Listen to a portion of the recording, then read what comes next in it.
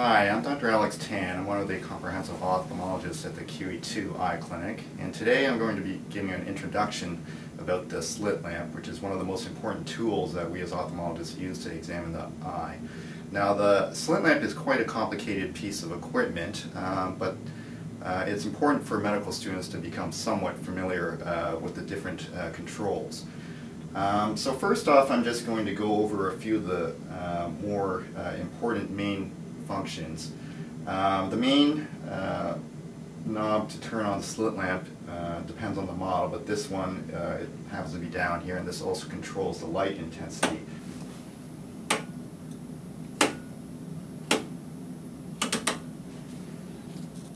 But before we examine patients, it's also important to go over some of the controls in terms of making sure that the patient is comfortable as well as the examiner. So the first part I'm going to talk about is just to get the slit lamp adjusted properly to examine the patient comfortably. So with the patient in the chair, we're able to actually elevate and depress the chair. There's often a switch on the side that makes the chair go up or down, and there's frequently a foot pedal as well. Now, the slit lamp is often mounted on a table, which actually has a lock which can be pressed in to raise and lower the slit lamp apparatus.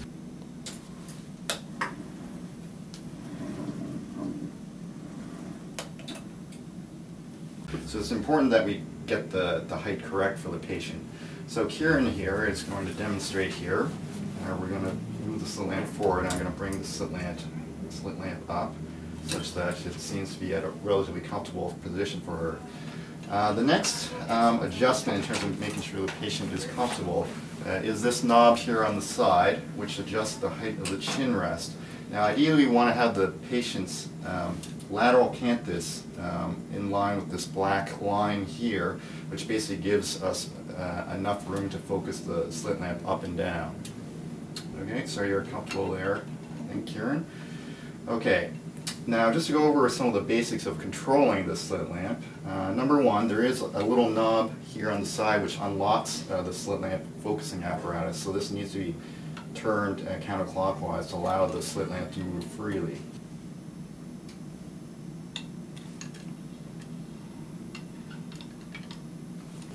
Next, just for general focus, we can just slide the entire apparatus forward and backwards and from side to side. But for fine focusing, there's a joystick control here which we can move in all four directions. Now, to raise the slit lamp up and down, we actually have this knob which, if we turn it clockwise, it raises the focusing apparatus, and if we lower it, it makes it, or rotate it counterclockwise, it makes it go down. So in terms of adjusting the light on the slit lamp is actually called a slit lamp because we're able to adjust the light to a very thin slit and adjust the dimensions. So there are a few important knobs with regards to this. This knob down here adjusts the width of the slit lamp, and actually we can make the slit wider and thinner. So the slit width is adjusted by this knob down here, and by turning the knob we can gradually increase the width of the illumination beam, which allows us to give some broad illumination, and by narrowing it we can turn it into a very narrow slit, which allows us to focus on various structures in the eye and gives us an idea of the depth of various lesions within the eye by giving us an optical cross-section. The height of the beam can also be adjusted by this dial up here by turning it. And there's actually a measuring reticule up here if we want to measure something on the cornea.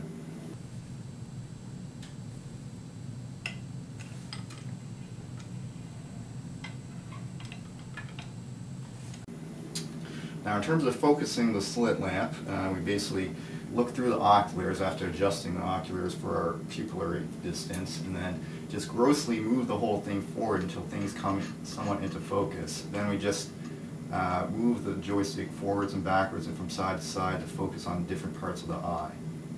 Now, one of the unique features of the slit lamp is that the illumination beam is actually separate from the observation beam, and the illumination is actually on this rotatable arm. So we're able to swing the light from various angles to get different cross sections of the eye. So often when we examine the eye, we start with the right eye, and we just adjust the width of the beam, and by focusing back and forth, we can actually focus on various structures within the eye. Now for greater detail, there's actually often a magnification dial as well, located here, which we can turn to change the magnification. So if we want more of a magnified view, or if we want more of an overall view. So those are the major features of the slit lamp. Just a couple more things I'll just go into detail. There are a couple more knobs which are provide a few of these extra functions of the slit lamp. Up top there's a dial or switch here that puts in different different filters in place, which are used for various reasons, but I won't go into detail about that now. Okay, so the last feature of the slit lamp that I wanted to highlight is the cobalt blue filter, which is useful for looking for corneal abrasions after we've stained a patient's eye with fluorescein. So with the slit lamp on, the knob up top, if we turn it all the way counterclockwise, you'll see that this puts out a cobalt blue filter, which actually just allows the fluorescein dye to stand out, and it helps us stain for any abrasions of the cornea.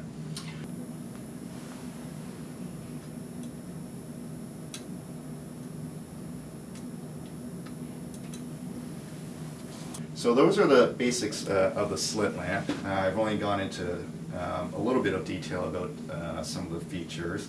As ophthalmologists, we're actually able to view part of the fundus as well by using various lenses, but that's a little bit more advanced than what a medical student will need to know.